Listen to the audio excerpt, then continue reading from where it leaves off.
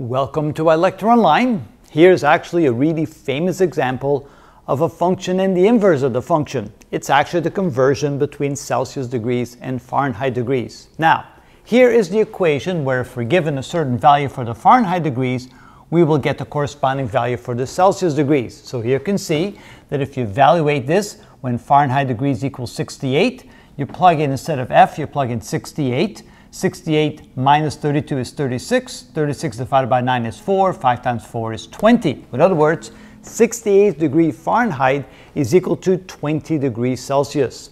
Now, the inverse of the equation is you plug in a certain value for C and you get the corresponding value for F. So here, we're going to plug in this very same value that we obtained from this initial function. This is the inverse of the function. We plug in 20. 20 divided by 5 is 4, 9 times 4 is 36, 36 plus 32 is 68, which is the value we got in here in the first place. So you can see, you plug in what you obtained for the initial function into your inverse, and that gives you back the number that you started with in your initial function.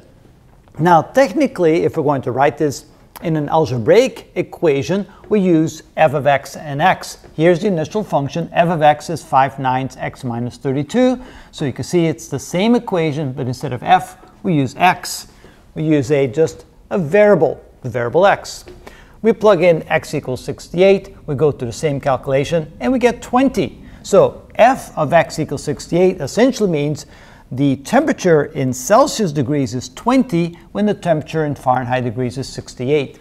Now we take the inverse of that equation. We write this equation down right here. This is the inverse of the function, which is 9 over 5x plus 32. That's what we have over here, but instead of c, again, we write x.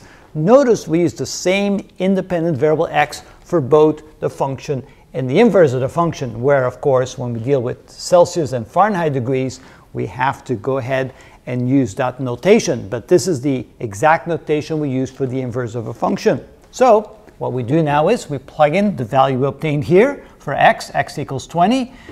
Here we get 20 divided by 5 is 4. 4 times 9 is 36. 36 plus 32, again, we get 68. Just like what we did there, we get the very same result here.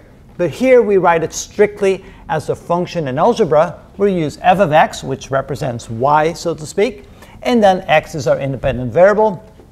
Here we have the inverse of the function, and you can see you get the very same result. Now, in the videos to come, we'll show you all kinds of examples of how to convert from a function to the inverse. That's not important right now. Right now, all we have to do is realize how it affects what the relationship is between the function and the inverse of the function. And of course, on the first video, we already saw that in order to go from here to here, what did we do?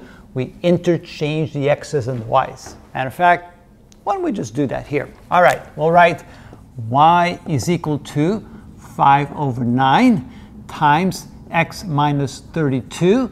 And then to find the inverse, we're going to exchange the x and the y. So we write this as x is equal to 5 over 9 times y minus 32. And then if we solve that equation for y, we'll get this equation.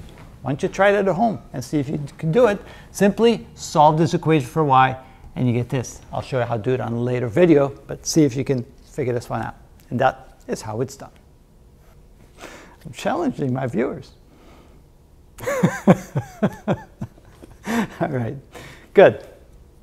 We'll go on to the next one.